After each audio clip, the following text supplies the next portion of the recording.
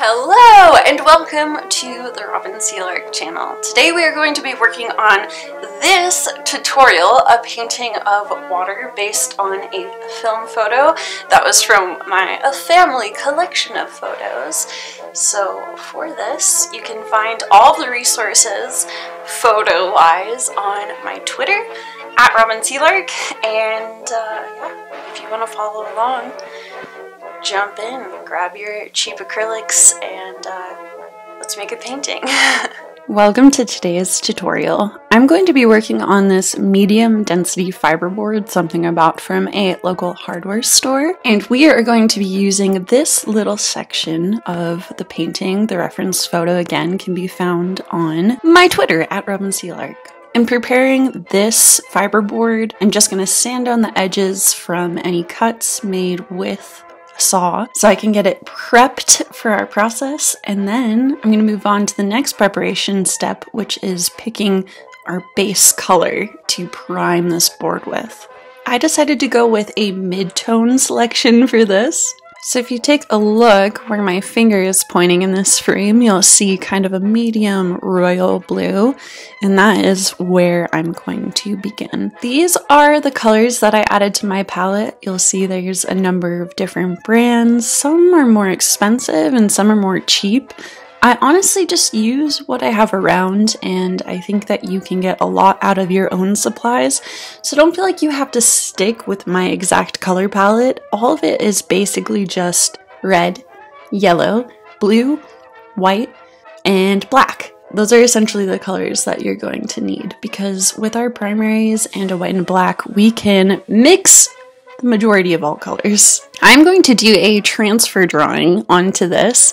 If you would like to use my exact tracing, I have that available on my Twitter as well. I outlined for this the highlighted areas as well as the shadowed areas. And the way this works is we're just going to flip this drawing down now, trace over our lines to transfer my new pastel. You could use charcoal. And then after it is all done and checked, I can peel away the tape and get started. Be careful if you decide to brush off your surface. I was working lightly with a very dry, clean brush, and I knew that I had good contrast to the way I had done my drawing and that it was going to stay visible for me. So just practice, be careful, and then use some kind of a fixative when you're done to attach your drawing. Here we're going to go in first with our most highlighted color. I chose these options, this ivory, because it had a little bit of yellow in it, and then I just needed to add the slightest amount of blue in there. You can tell from looking at choices I'm making here, things you might want to do a little bit different. My highlight is actually quite bright, and I think I could have toned down or muted that. But through the process, I do put on a number of layers of paint, so you'll be able to see how those colors emerge and develop through the process. This part is fairly straightforward, though you do have to pay attention and make sure you're working into the correct areas as you do your painting. Like I said, my drawing, I outlined those highlights and the deepest shadows, so the majority of my outlining is going to be filled in with this very light ivory and blue color. And then just in a few select areas we'll be going with those deepest shadow tones. So you don't have to think too critically throughout this period. Work at it like it's a drawing book and filling in the right areas. We're basically trying to get coverage and block in our major color spots so that it becomes easier for you when we go in and do those varying circles of different colors to create shine and a different effect. It'll be easier for you throughout the process, but this is essentially blocking in. So after I've put in my darkest shadow, a color that I mixed up and didn't just strictly use black with, I'm able to use some of my antique white and mix it together with that black blue red combo in order to do a slightly lighter, well, definitely lighter transitionatory color. This is outlining the deepest shadowed areas. Make sure you're looking at your reference photo. And after that, we're gonna go in with other transitionatory colors. On the very outside, it was a bit more of a light blue than that inner gray circle was. So I used that light blue to trace the inside of our highlights, and by doing that, we're starting to create our adjusted tones, moving from highlights to deeper shaded areas.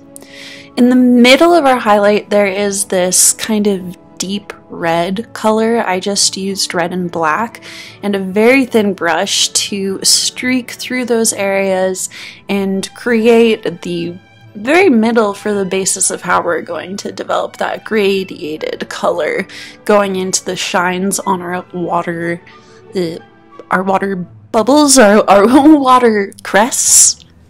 I picked up yellow ochre thinking that this would give me a warm enough shade when I mixed it with the red, but I actually end up adding a cadmium yellow to my palette in order to get a brighter orange, because this is going to be kind of the transitionatory tone that we develop on top of those deeper red shades to bring in warmth to our composition, as well as to make a color that fades more nicely into that super bright highlight that we put down very first.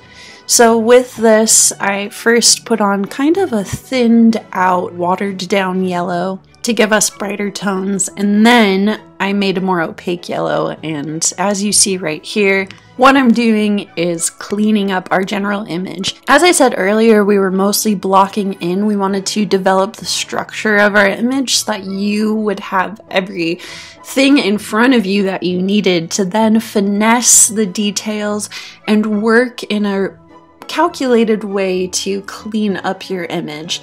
So this is the first round of cleaning up our image. You can see I do dilute my acrylic paints. Sometimes I use them in a way almost a little akin to watercolors, but depending on how much water you add to your acrylics, it will be more or less transparent. So less water, of course, it's going to be more opaque, meaning less see-through, more pigment.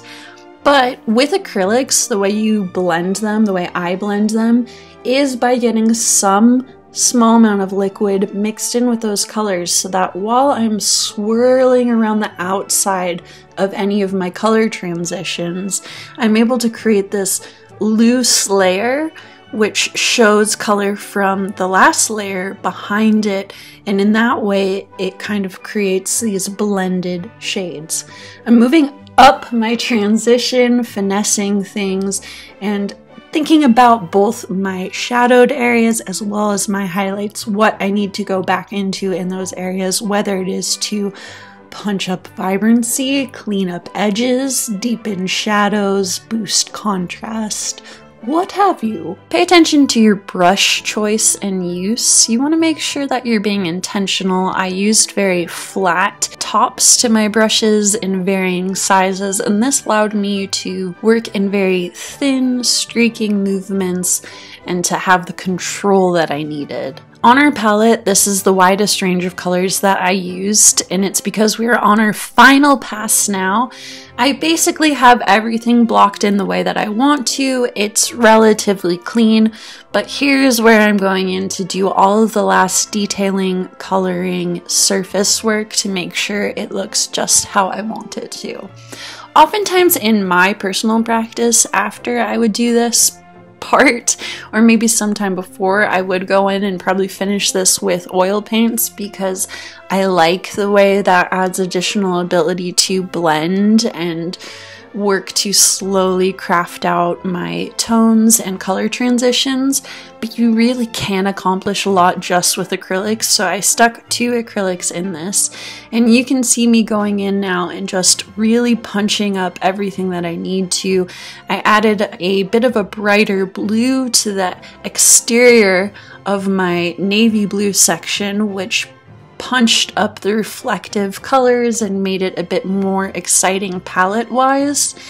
And then also I made sure to dial up the orange tones in a very watered down, almost glaze-like paint application so that I had more warmth coming in around those central dark red lines that I applied in an earlier stage. Make sure that you deepen your darks to where they want to be and punch up your highlights to where they want to be. If there's any fine line work you need to do to really just finesse the top parts of where the water is catching light, those will do really positive things for your image. But have a little bit of fun. You can really change up the coloration of this if you wanted to. You could even bring this image into Photoshop and do an entire inverted or recolored version of this. It's fun because it is a beautiful water image, but it also has a very artistic, almost psychedelic flair to the way it's designed. So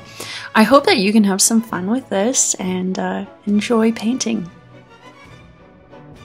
Thank you for watching this video. If you would like to support this channel in any way, you can check out my social media pages at Robin Sealark, or you can purchase this painting as well as other paintings of mine at robinsealark.com. I'm also on Patreon for a monthly, support, and you can do challenges with us, so hopefully I'll see you somewhere on the internet. If not, I will see you in my next video, and have a nice week.